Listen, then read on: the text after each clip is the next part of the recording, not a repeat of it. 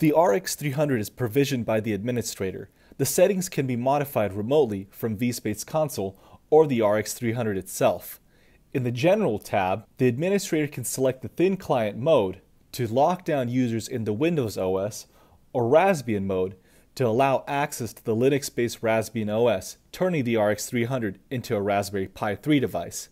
This is also where you can configure your VERDE gateway connection if you are using the RX300 for a VERDE VDI HTML5 client connection. To log back into your virtual session, simply double-click the icon, switch to Thin Client mode, and press Yes to reboot the device back to the home screen. The administrator may also password protect the device, so anytime a user wants to access the RX300 settings, he or she would have to enter this password. Under the Connections tab, there are two options here. Option 1 lets users select a server to connect with. Show Auto Detect Servers shows the connected servers within the LAN, while Allow Manual vSpace Server Connections allows the user to manually enter the IP address of the vSpace server. Option 2, Connect Automatically, allows administrators to set a default vSpace server that the RX300 automatically connects to during boot up.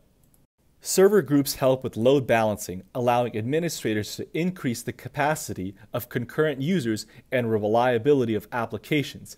In case accessing one particular vSpace server fails, the RX300 will automatically switch to the next vSpace server in line. Kiosk Mode enables administrators to set up auto login credentials to a particular vSpace server's user account. Just set up the username and password, which must match the user accounts created from your Windows host machine. With Application Auto Start, after the user logs into the vSpace server, this selected application will automatically open. The administrator can select the folder through vSpace console or manually enter the file directory from the RX300 device. In the Display tab, the administrator sets the current display. Automatic is selected by default and will auto-detect the resolution. This can also be manually set by the administrator. By default, the audio output settings priority is USB, Bluetooth, HDMI, and analog. These choices can be moved up or down by the administrator. So if USB is placed above HDMI and a headphone is connected to the USB port, then the sound would come from the headphones.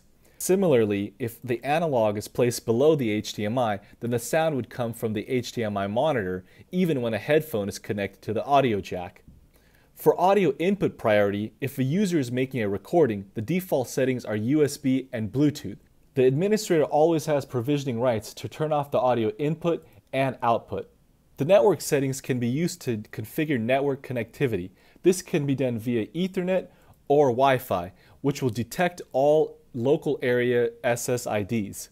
In the support settings, the administrator has three options to install firmware updates.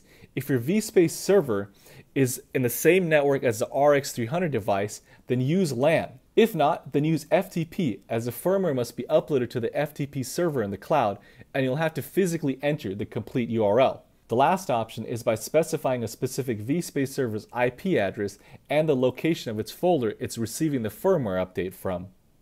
And press Update when you're ready to update the firmware.